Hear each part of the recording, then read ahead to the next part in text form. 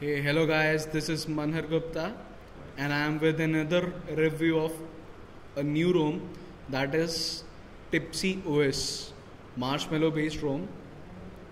As you can see here that I am on Tipsy OS 7, Tipsy OS, and the Android version of this ROM is Android 6.0.1. The security patch is still of December 1. And the Tipsy version is unknown. Kernel is VoLTE kernel. This ROM is based on Layer theme engine, and which works really good in terms of UI looking. You can see here the layer manager works pretty well here. You can apply any layer according to your needs, and you can select all or you can select every app you want to customize its UI. Now coming to the features of this ROM, first feature is that it supports this layer theme engine. CM theme engine is not supported in this ROM. Navigation buttons can be enabled or disabled, but there are few options customizable in this button options. Overall, the performance of this ROM is very smooth comparatively. But the main problem is only VoLTE kernel supports this ROM. The features of this ROM is really nice. You can edit power menu,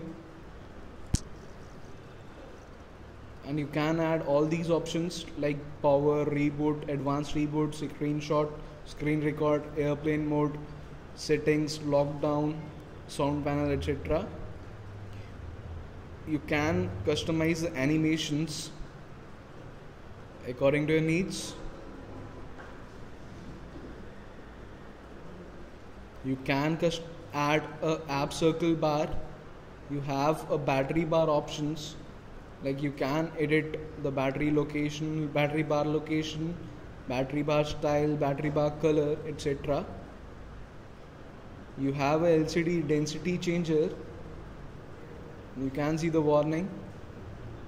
You have a PAPI control.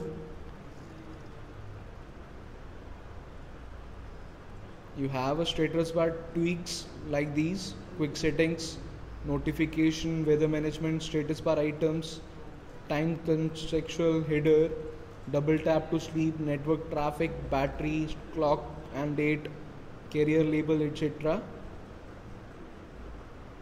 And you can also enable weather settings. Overall, the performance of this ROM is very smooth, and the battery backup provided in this ROM by using VoLTE kernel is good.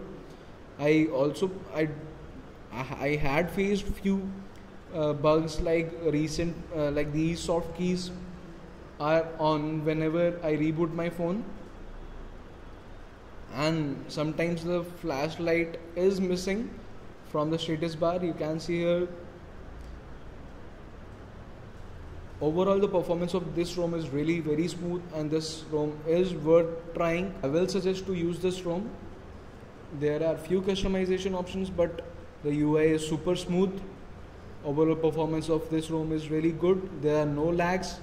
There are few heating issues, but I hope there will be a future update by Nikhil Verma very soon and will fix all these bugs.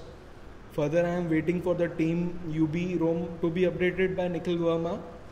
Thank you for watching this video. Do like, do subscribe my channel. Thank you.